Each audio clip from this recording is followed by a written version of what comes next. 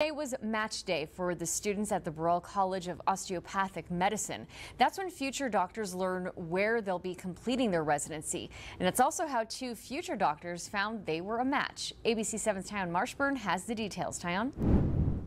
72 med students from opposite sides of the country met at Burrell College in their first year. Now they're tying the knot in May and starting their residency together. Leka Chesnick and William Weisinger were among the 148 seniors attending the 5th annual match day.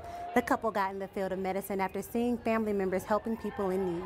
And today at the ceremony, all student doctors opened envelopes to reveal their fate, where they'll be finishing their residency program. Lake and William say they found comfort in knowing that they will be together.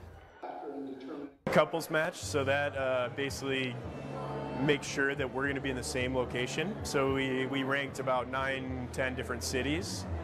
We had to synchronize our rank list so that we're all going to, no matter what, we're going to end up in the same city.